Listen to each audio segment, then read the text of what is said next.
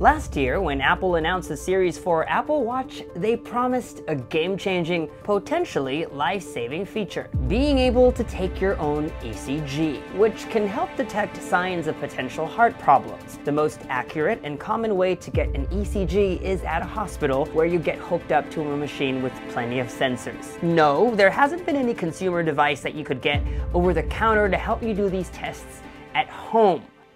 Until now. So, how do you do it? Hi, I'm Michael Josh, and you're watching GadgetMatch. Here's how to take your ECG on the Apple Watch Series 4.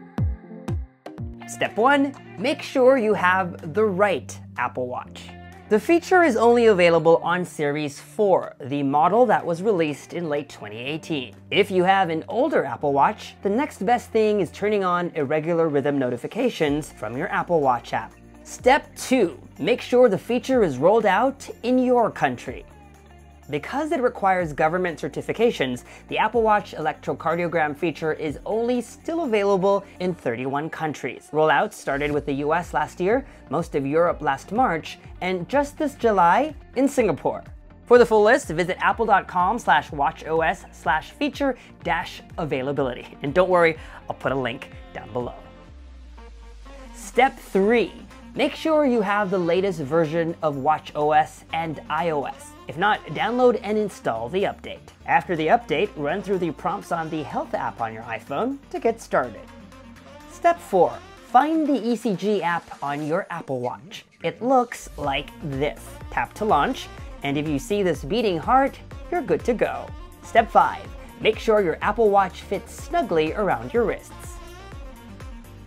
Step 6. Sit down, rest your forearms on a table, pick a finger on the opposite hand, and place it on top of the digital crown. It's this knob over here.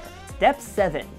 Hold steady for 30 seconds while it takes a reading. While this is happening, electrodes on the digital crown and the back sapphire crystal under the watch form a circuit and measure electric signals from the heart. Doctors call this a single lead EKG, which is a simpler version of the 12-lead EKG found in hospitals. You're done. Now, most people will most likely get this result: sinus rhythm, which is normal. Other results include inconclusive, low or high heart rate, and atrial fibrillation. AFib is an irregular heartbeat that can lead to stroke or heart failure. If you get this last reading, it might be best to speak with your doctor, especially if you haven't yet been diagnosed with AFib. At the very least, you can send your doctor your results. For that, launch your Health app, then tap Health Data, Heart, then Electrocardiogram. Tap the latest result, then tap Export a PDF to your doctor. This sends your results to your doctor via email.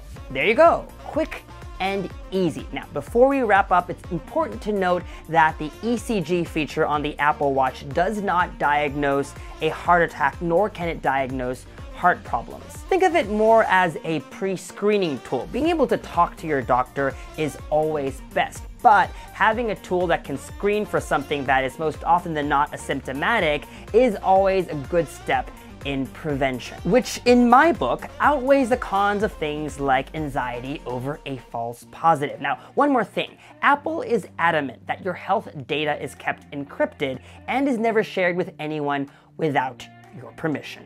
What do you think about our new how-to series, and what would you like to learn next? Let me know in the comments section below. As always, make sure to subscribe to our YouTube channel, hit that bell icon so that you get notified every time we post a new video. Follow us on social media for all the behind-the-scenes fun stuff, and as always, make GadgetMatch.com your daily habit. Until the next video, I'm Michael Josh.